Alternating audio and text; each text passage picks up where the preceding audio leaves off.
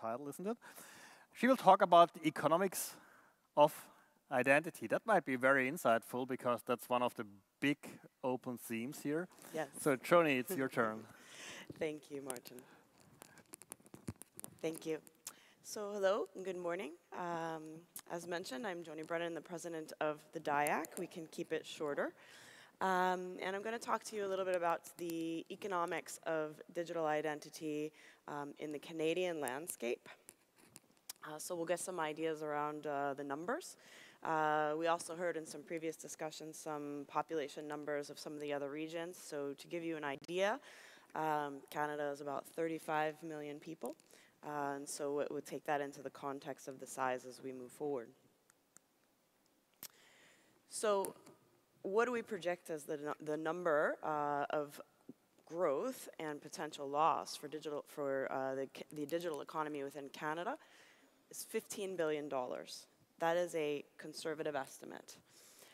This is 1% of the GDP, and this is the amount of capital and opportunity that we're losing to the Canadian economy by not solving for digital identity.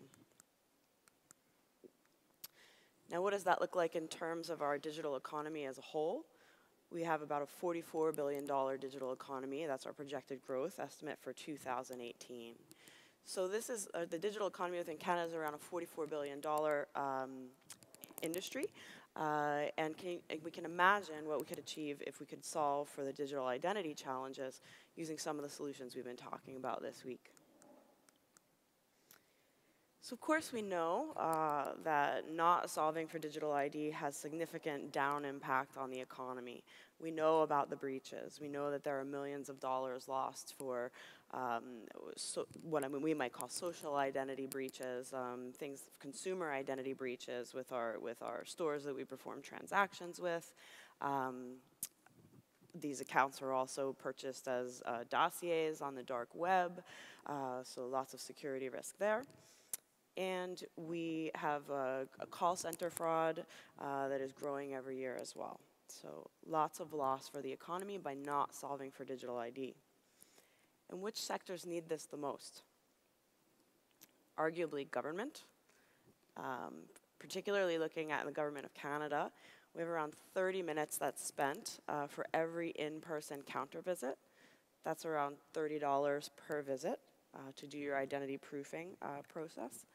And that adds up to a significant amount, $482 million, all for that in-person proofing. And what could we gain back into the economy and give back to Canadians in terms of innovation and growth if we were able to solve these challenges?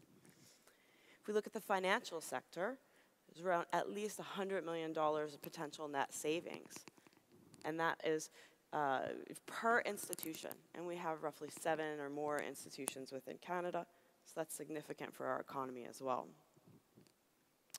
In terms of healthcare costs, these are massive as well. And so if we think about, of course, our healthcare is nationally based, it's provincially based, so we each have our provincial healthcare system.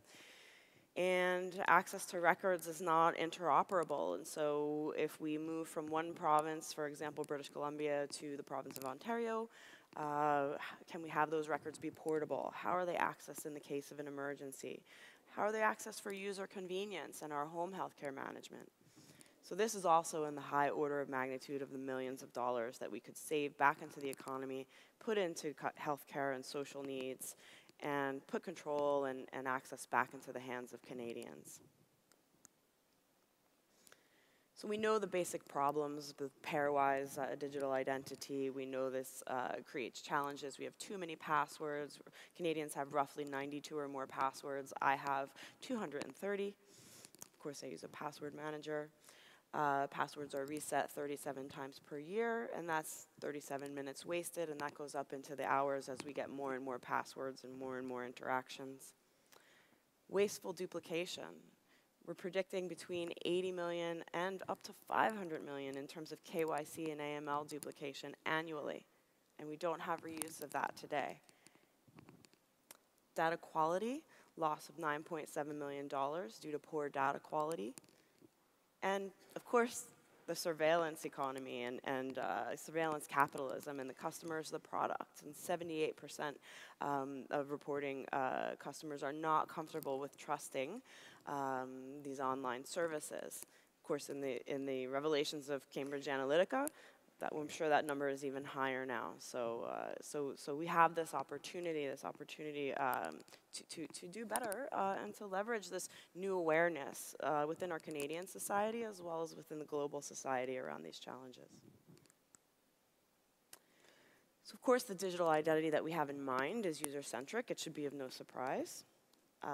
It needs to prioritize our Canadian values, principles such as privacy by design, security, convenience. It has to be easy for Canadians to use, as we saw. If they have to go through all of the enrollments every time, this is going to be a challenge for adoption, as our previous presentations discussed. It has to be frictionless, and it has to work with today's business models as well as tomorrow's. In terms of our benefits for individuals, it's no longer sufficient for businesses to think of data as their data, the data about their customers. We have to enable customers to make informed choices using consent, using privacy by design. And we have to give customers the tools to manage that data in a meaningful way about their health, about their family, about their job, about their interactions with government and their life. So the previous talk spoke a bit about industry standards and the role of organizations. We must focus on interoperability, and we must develop and continue to develop industry standards for interoperability. And of course, in our context, we must make sure that those standards represent our principles: privacy by design, security, simplicity. And we must leverage the public sector to underpin that trust, to underpin what they do so well today, issuing our driver's license, our identity cards, our passports. We need to be able to take that into the digital world and leverage it as a value add from the public sector. And from the private sector, who does many transactions with us over time, such as our banks or our telcos, being able to add in that contextual data that this is the same person who's been behaving in the same way with me over time. And so I think the Canadian story is a village story. And so one thing that we recognize very clearly is that everyone has something to offer and everyone has something to gain. The public sector has something they can offer, as does the private sector. And ultimately, the Canadians are the ultimate beneficiaries of this new ecosystem. The use cases are many: manage our healthcare data, renew our passport. There's been a recent move in Canada to be able to use, for example, a challenge to be able to use Alexa hey Alexa, please renew my passport, for example. Opening a bank account remotely, making a charitable donation. I tried to make a charitable donation one day on the street in Toronto, and I was asked for every piece of information of PII possible. They didn't know who I was, of course. And all of this was for KYC AML, simply to make a charitable donation to help others. Applying for a loan, proving residency, buying a house. Almost every transaction in our life could be moved to the digital world, but we need to be able to underpin that trust in order to perform these high-value transactions. And solving for this new ecosystem is something that no single organization and no single entity can achieve in isolation. Collaboration is the key. And so what we're doing in Canada is we have a collaborative organization known as the DIAC. It is the representation of the public sector and the private sector working together hand in hand to develop industry standards, trust framework, innovations, to underpin and help accelerate this new digital identity ecosystem. And so many of the talks that we've heard today and through this week, our trust framework is working to be positioned for these use cases, to add this value, and to accelerate this ecosystem that Canadians need and demand. It's a growing community. I've been asked if this community is only for Canadians. Absolutely not. Moving ahead, our digital identity ecosystem is being global. It's prioritizing our values and our governance and our culture and being globally interoperable. And these are all things that we can achieve together.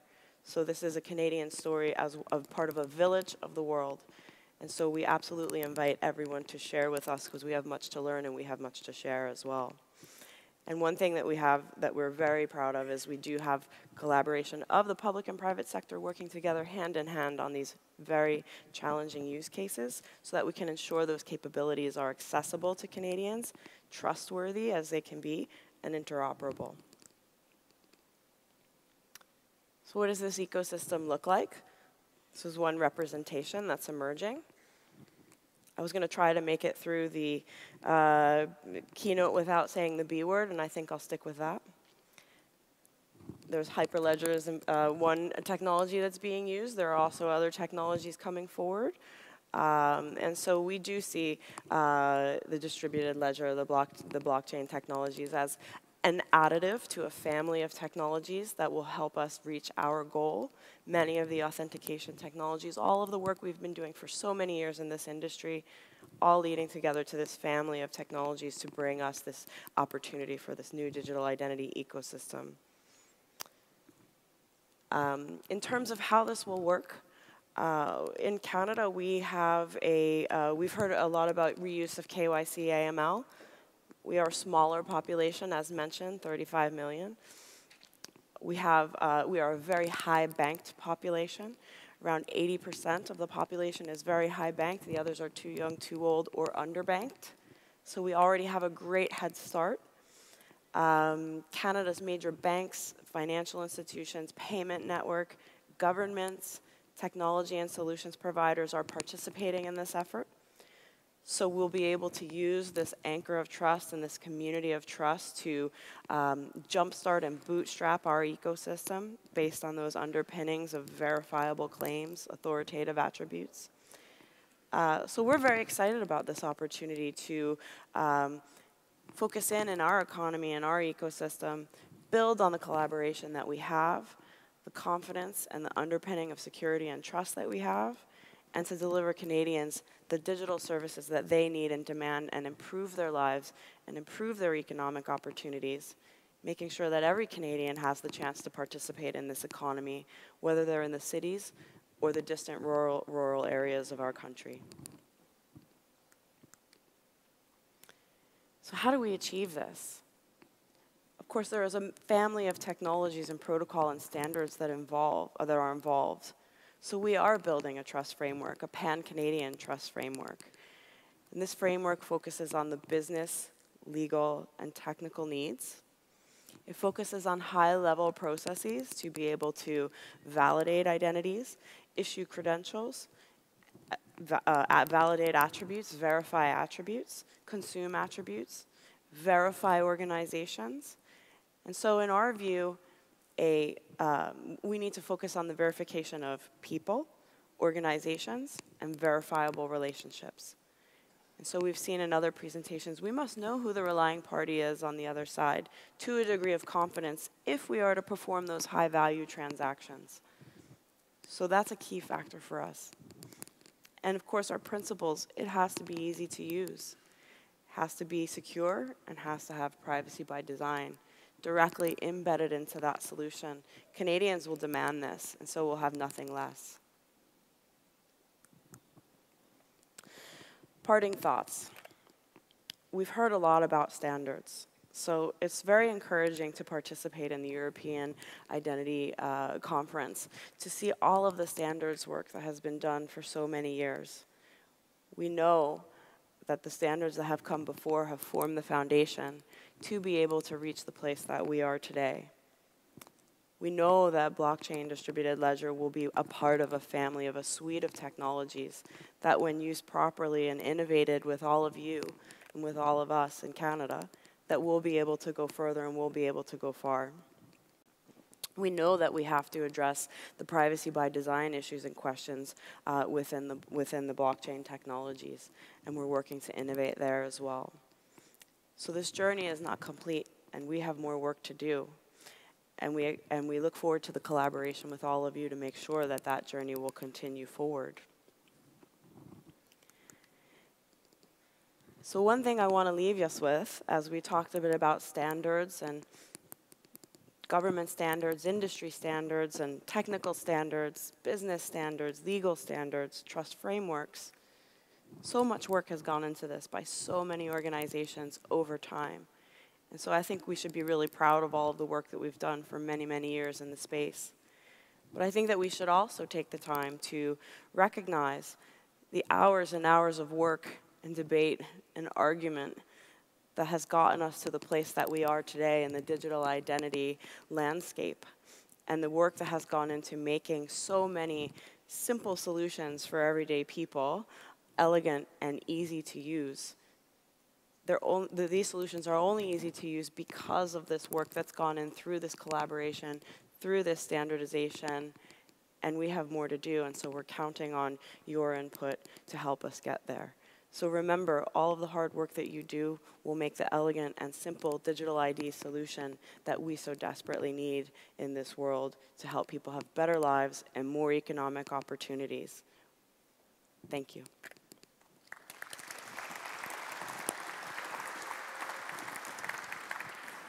So, Joni, thank you very much for your presentation. And as always, I like your presentations, and you're so much on time. That's excellent. Oh, I try, Martin. Yeah. Let's have a look at the questions. Yes. Okay. Oh, yeah. Couldn't you convince the German government to become comparably innovative like you Canadians are? You know, yesterday we had this picture of Merkel, I think it was 6 years back, detecting Neuland. I think the challenge with the rest of the government is that they're still on the boats and not even on the Neuland in Germany. So any idea on how we could improve that? Yeah, absolutely. So we should also mention so we have some approaches that we've taken in Canada, for example, that are commonplace now, separating the notion of the credential from the identity, the authentication from the identity. That was an innovation that came through collaboration. I know New Zealand worked on that early in time. Yeah. And so we know that we have much to learn, and we would absolutely love to engage with the German government and other governments around the world. Yeah. This can't be solved alone, and so I think what we see with digital identity is there's no single solution, because identity has a cultural element, and so we have to leverage our culture, how we're formed, our governance and our governments, and then what works for our population. So I'm sure we have much to learn from the German government, but we'd be very happy to share as well. Yeah. What is the economic incentive model to participate in this initiative? Yes, absolutely. And so we can talk a little bit about that. In today's world, when we are presenting a piece of trusted data, it's the requester of that data that helps to fund the ability to get access to that data. And so what we're looking at in Canada is no different than this. And so if I am a relying party who's requesting a higher assured piece of data, then I'm going to pay into the network to be able to access that data, to be able to, and I will actually lower my costs. I think there's somewhere in the area of, as we said, $30 per improve in person. So if you can imagine that in orders of magnitude, now there's a payment being made, but it's much, much lower, maybe from $30 to $3 or something like this. And so the requester and the receiver of that verified claim, that verified attribute, will pay in, so that one thing we don't talk enough about is the organizations that do the work to verify that data, and they need to recoup their value as well. So. Okay, but there are business models. There are business models. And finally, how do you avoid data misuse or secure the collected data of people activities? Yeah, 100%. And so I think this is something that we all have to focus on and keep the bar very high. So we have privacy by design, we have privacy regularization known as PIPEDA. So we have regulatory schemes in place, and of course they continue to evolve as the technology evolves. We think that key is that Canadians can manage their data better, and so not only building a wall for privacy, but enabling them to be part of that transaction. but we also have regulatory schemes such that data minimization is part of the scheme. There will be no requests for data that are not necessary for a particular transaction. If there, of course, where there are authorities, national security, government are needed, there are high bar legislative and regulatory schemes for those types of scenarios, but privacy by design, data minimization, high security, these are all built in. Perfect. Thank you very much for your presentation and for the answers. Thanks, Martin.